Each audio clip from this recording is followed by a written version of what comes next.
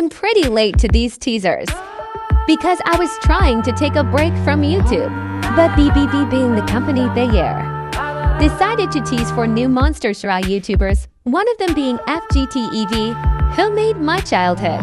Well, anyways, I'm going to show you teasers in order of when they were released, and I'll give you my opinion on it.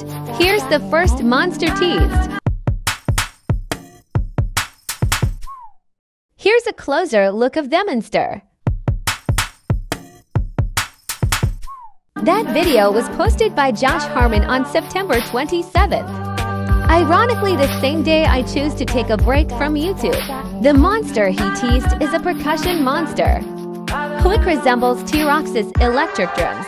It could also have a new element, which I will get to later. Here's the second monster teased.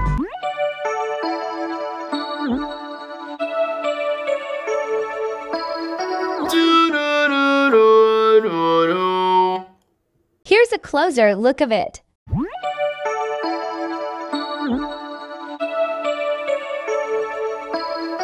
This video was made by Landon Purfoy and was also posted on September 27th. This monster has a synth-like vocal, and in my opinion, the monster kinda looks like Flores.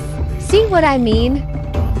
People in a server I'm in have been saying that the silhouette looks AI generated, and to be honest, it really does. Out of all the teasers we've gotten so far, this one is the most confusing of them all. Onto the third teaser.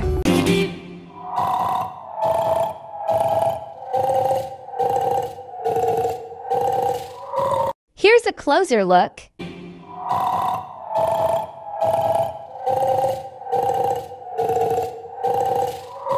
This was posted by Matri and was posted on September freaking 27th as well. Now that I'm seeing the release dates, I'm noticing that the recent Oni is the only one that wasn't posted on September 27th. But anyways, the monster uses its stick to produce sound. It sounds like a fried gyro, but the stick reminds me of a rain stick. So we will see.